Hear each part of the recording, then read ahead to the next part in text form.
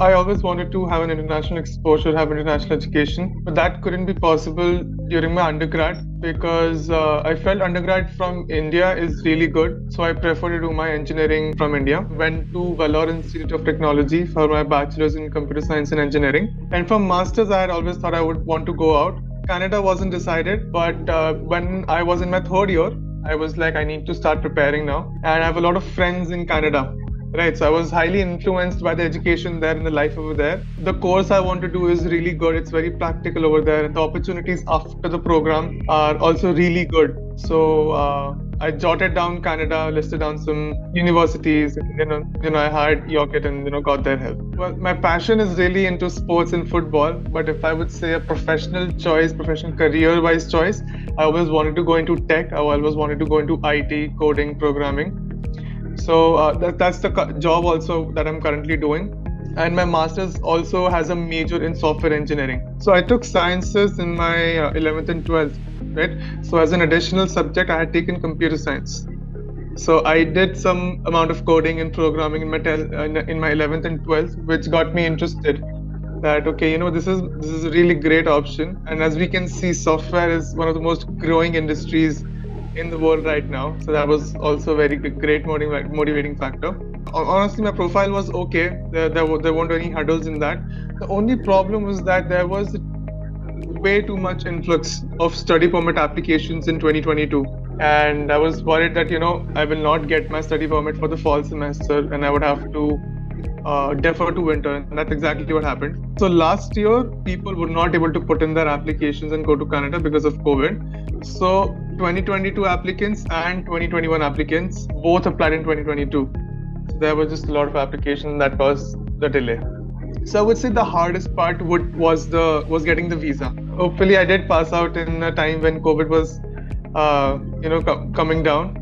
But I mean, primarily I wanted to go in fall because it's a different experience. But well, winter is also fine. My parents have been supportive since day one. They never had a problem with this.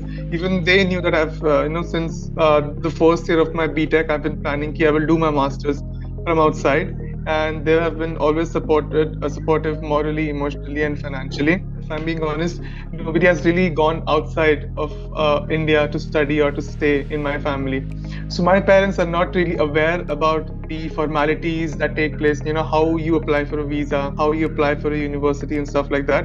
So they trusted me with the entire process. They were like, you do your thing, you let us know what you want. If you need any suggestion, ask us. And so they were extremely supportive. They never said no. They never brought me down or stopped me.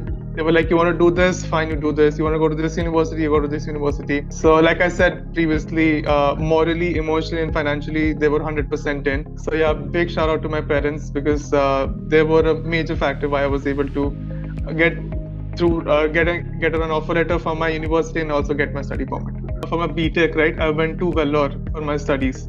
So I was there for 2 years, and obviously because of COVID, I had to come back. But I guess going from Mumbai to Vellore and going to Canada, it's two very different things because they can call me back anytime when I was in Vellore. They can call me urgently right now. I can take a flight and be there in 3 to 4 hours. But Canada, you have to really think about coming back. I'm going to call them to Canada in the summers.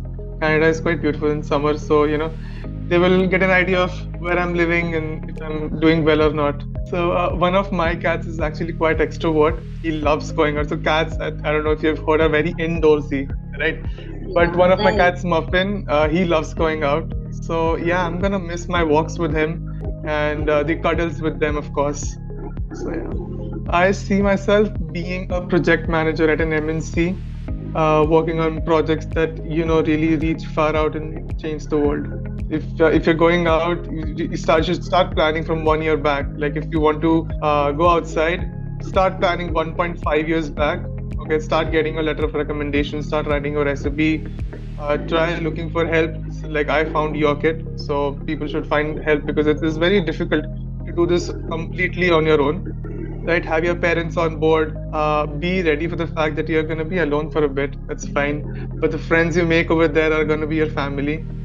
And if you're ever overthinking, if you're ever on your nerves, just realize that it's a very normal feeling to have. If you're on your nerves when you're going out and living alone, that's completely fine. That is how it's supposed to be. That's not abnormal. So if you're feeling worried, if you're overthinking, it's fine. That's supposed to happen. You're on the right track. And if you're being overcautious as well, that's also fine. You need to be overcautious since you're a kid, you're going to be living alone. And always keep good communication with your parents, because your parents, I believe, are constantly thinking about you. Call them every day, call them twice a day if at all possible.